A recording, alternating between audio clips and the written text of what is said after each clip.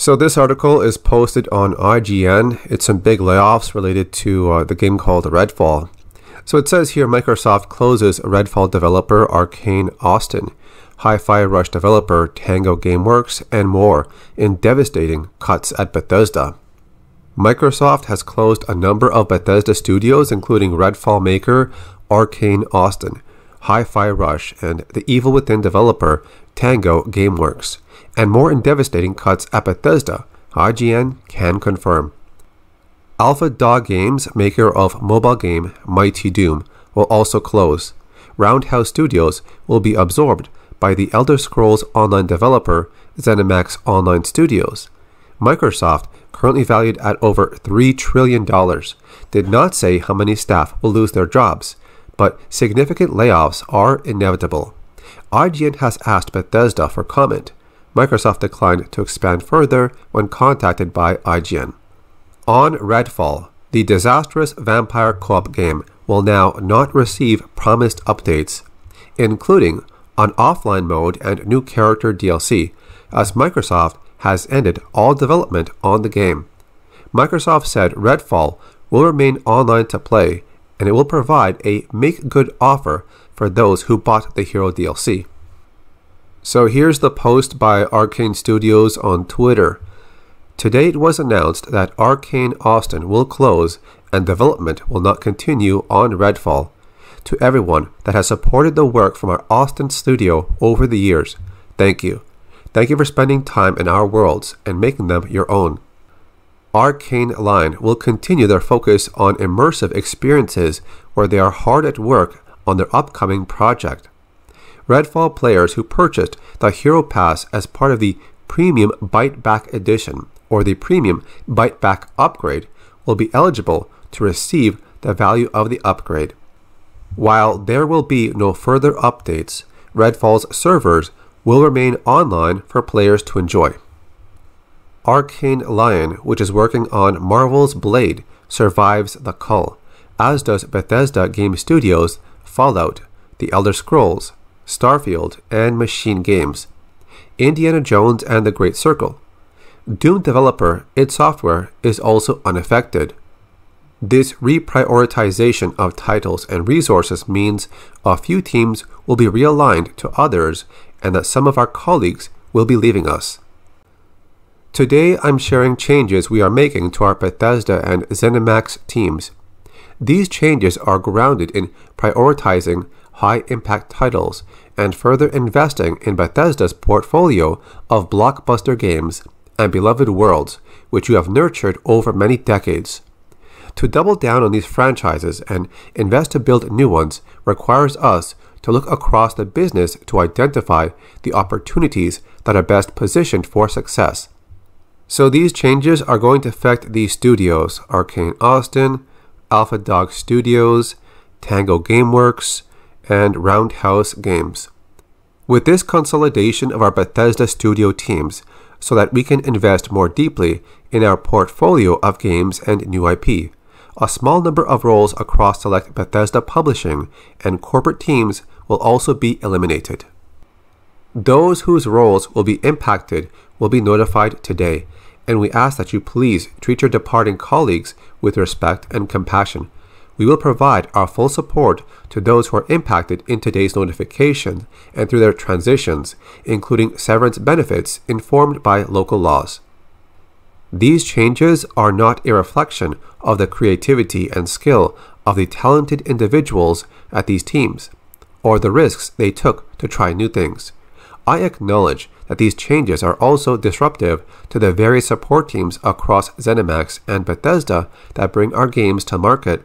We are making these tough decisions to create capacity to increase investment in other parts of our portfolio and focus on our priority games. Bethesda remains one of the key pillars of Xbox with a strong portfolio of amazing games and thriving communities. As we look to the future, there is an impressive lineup of games on the horizon. In 2024 alone, we have Starfield: Shattered Space, Fallout 76 Skyline Valley, Indiana Jones and the Great Circle, and The Elder Scrolls Online's Golden Road. as we align our plans and resources to best set ourselves up for the success in this complex and changing industry.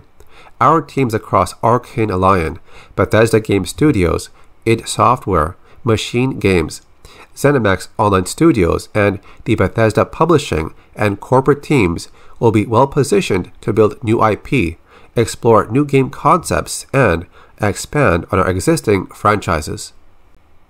Microsoft's announcement of the cuts at Bethesda come over 3 months after the company announced plans to cut 1,900 staff from its video game workforce, and amid a boom time for Bethesda's Fallout series following the breakout hit Prime Video TV show. The closure of Tango Gameworks hits just over a year after the launch of Hi-Fi Rush, what many consider to be one of the best Xbox games in recent years. Tweeting in April 2023, Aaron Greenberg, VP of Xbox Games Marketing at Microsoft, addressed concerns that Hi-Fi Rush had failed to meet sales targets, calling the game a breakout hit for us and our players in all key measurements and expectations. Greenberg continued, "We couldn't be happier with what the team at Tango Gameworks delivered with this surprise release. Hi-Fi Rush launched on PS5 as part of Microsoft's new multi-platform push in March." And here's the tweet from Tango Gameworks. Today it was announced that Tango Gameworks will close. Thank you to everyone that explored the worlds we created. Hi-Fi Rush, along with Tango's previous titles, will remain available and playable everywhere they are today. Layoffs are sweeping the video game industry, with a number of high-profile studios cutting staff or shutting down.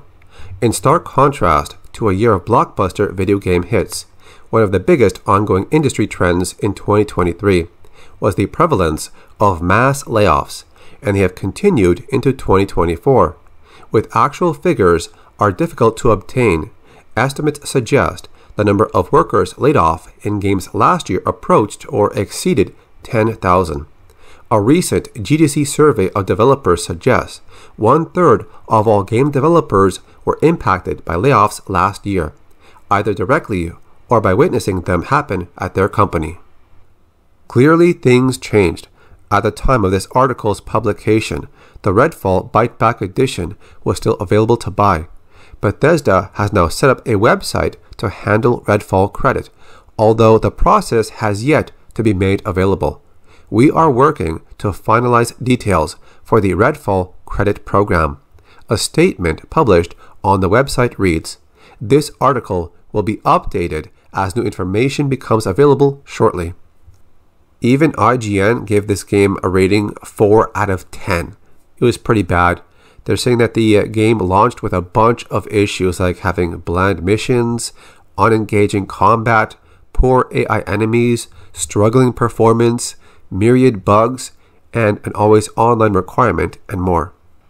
It also took them 5 months for the Xbox Series X version to get 60 frames per second support, and Arcane upset fans again the following month when its third patch was headlined by a new sniper rifle, instead of highly requested features like an offline mode, and this was the last fans heard.